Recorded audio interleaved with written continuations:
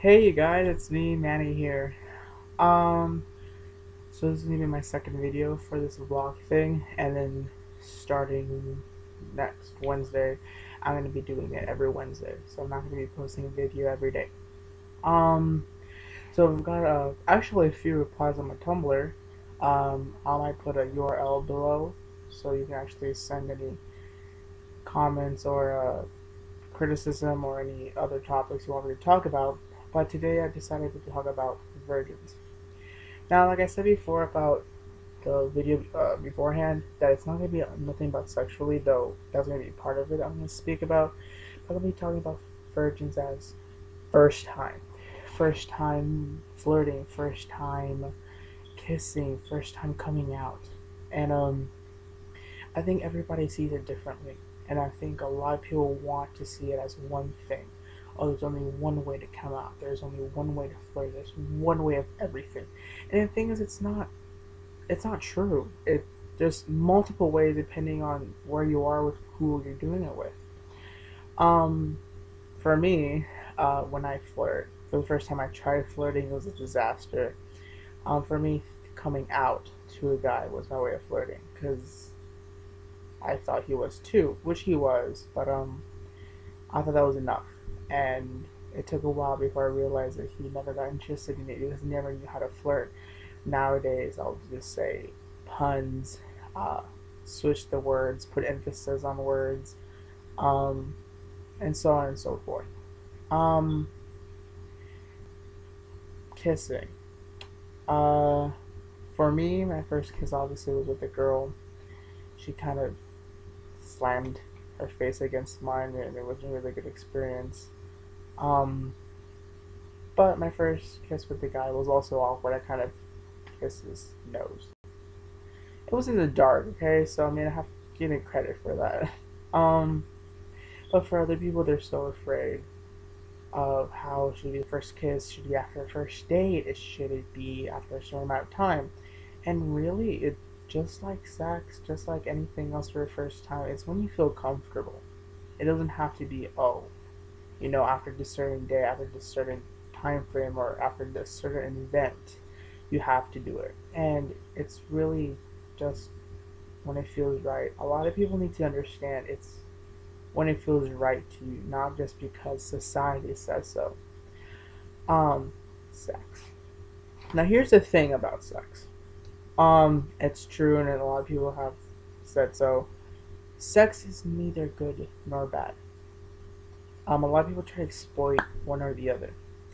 I mean, I don't think it's necessarily good to be over excessive about it, but I also don't want people to think, and there are people out there who are religious. I'm sorry, but a lot of religious based think too much sex is a sin, or having sex before your marriage is a sin.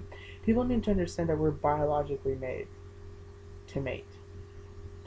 Now, is that for population? Maybe, but also because it's part of us and it's enjoyable. Now, I believe if two consent people agree and respect each other and just want for fun, I don't see any bad in it. If you want to wait to get married, if you want to do it at 16 or whatever, it's up to you.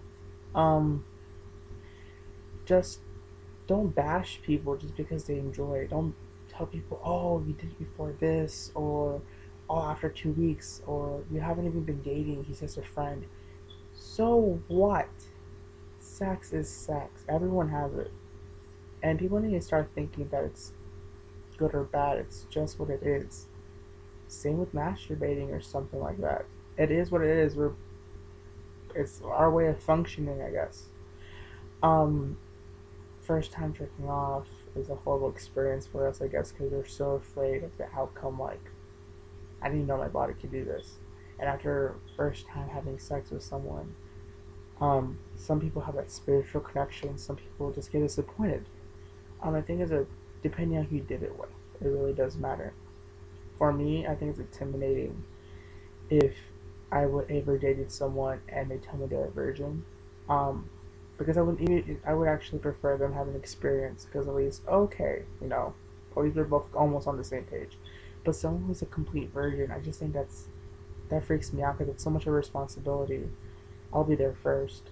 When I lost mine, it was also with the Virgin, so we were both new at it. So I felt comfortable. I thought we were at the same page. But it's a lot of pressure, and maybe for some of y'all it is. For some of y'all think it's like a fetish or a kink. Oh, I like it with first times, and I mean, if you view it one way, I guess. But for me, I just it wouldn't stop me, but I guess that's intimidating.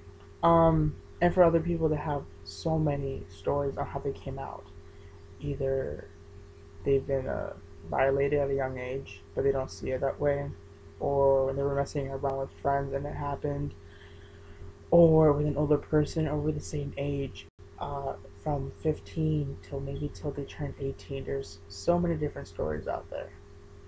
Um, but like like mostly everything, it really depends on when you feel comfortable.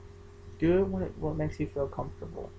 Don't do it because someone's pressuring you. Don't because society tells you to, or don't do it because someone tells you to. Do it or don't do it. Um, but yeah, the whole thing about virgin everything, being a virgin, kissing, virgin dating, virgin coming out. Ooh, coming out story.